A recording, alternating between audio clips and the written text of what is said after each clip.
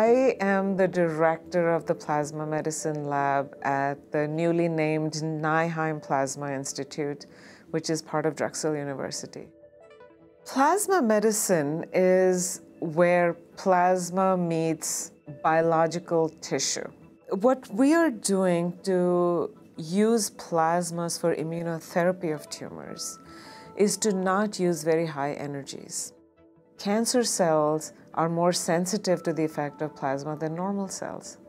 So that means if a patient has a tumor, especially on the surface of their body, you could treat it with plasma and cancer cells will be destroyed before normal cells are affected.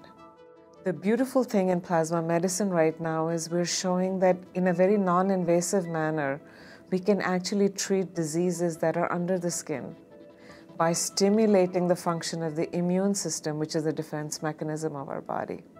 That's how our body naturally fights infections. And plasma medicine is now working in this arena that we can actually change the function of this immune system.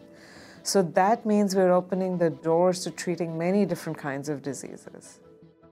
So I think this is where plasma is the #1 choice as far as I'm concerned, because plasma actually directly stimulates immune cells rather than destroy them.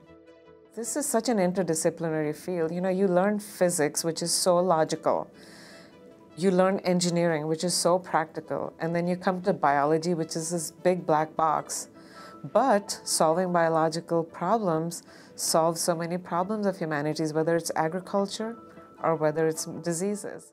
So I think this is a wonderful field, and there is room for everybody, and there is possibility to make major contributions. You can be a pure physicist and be in plasma science, or you could be a practical lab rat physicist and do wonderful things for pure physics. You can be a modeler and be in plasma if all you like is your computers. Even in biological sciences, you can be a clinician and be in plasma medicine.